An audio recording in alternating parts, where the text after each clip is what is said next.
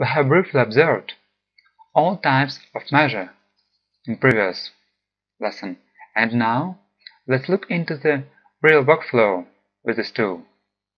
And first, let's choose point to point, and we can lock the X, for example the X, and let's make the first point, and now the color of the line is red, and now the X line is blocked, and we can move only along one X. For example, you can see that X direction is here, and we can move only this way.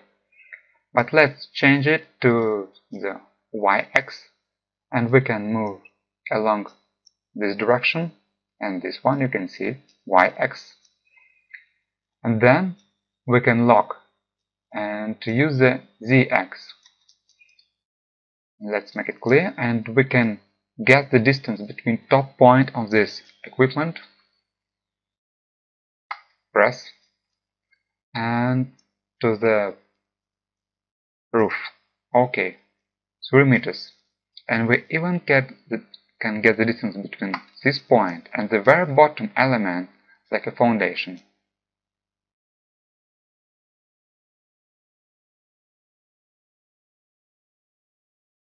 Yeah, and we've got it. But we can use all these locks options when we can measure elements in Z-X, because it's not very convenient to use Y and X when our building has some kind of rotation to this axis inside. And when we work with a large model, there are a lot of buildings, a lot of walls, pipes, and other things which we want to measure. But we have this tool, perpendicular tool, and let's do it clear, and then let's try it.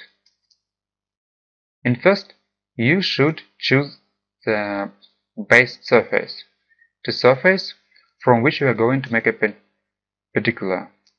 So I'm going to choose this surface, but it's not the base point, it's not the start point, it's only the surface.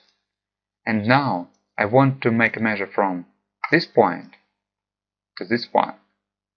But you can notice that I do not go any longer than this direction, because I have already chosen this surface like a base, and I have a type of the lock of like a perpendicular. And now I can make a direction, make a measure to here. Now it's okay.